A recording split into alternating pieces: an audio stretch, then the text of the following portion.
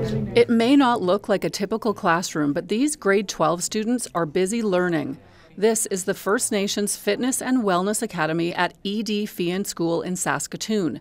The program offers Cree language classes and culturally based social studies, physical education, healthy living, and spirituality courses. This program creates space for Indigenous youth to connect to who they are and perhaps move forward on a healing journey that probably finds itself beginning with residential schools and the assimilation processes that took place throughout the history of Canada.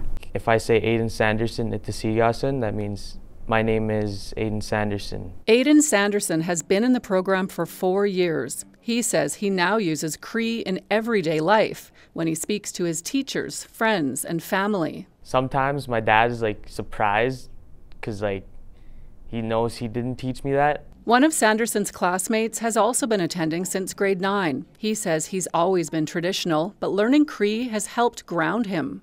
Recently, I went to a powwow, and it just really brought me back into my traditional self, which I really loved. Before coming here, Isabel Robin attended St. Francis, a Cree bilingual elementary school in Saskatoon.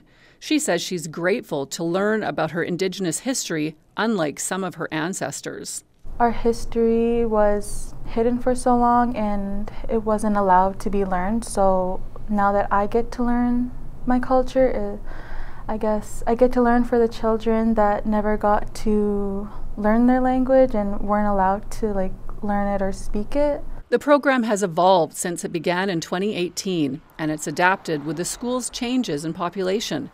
Baptiste says the students are evolving too. There's almost a process of self-acceptance that has to take place, and when that happens, you can see the physical change, you can see the emotional change, you can see the spiritual change. All of a sudden, they're curious about who they are, and they're proud of who they are. They stand a little taller, they walk a little prouder down the hallway. It's hoped the program will lead to higher graduation rates, healthier and happier kids, and a more positive learning atmosphere.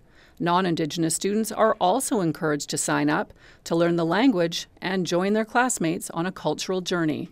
Anna Zeviar, CBC News, Regina.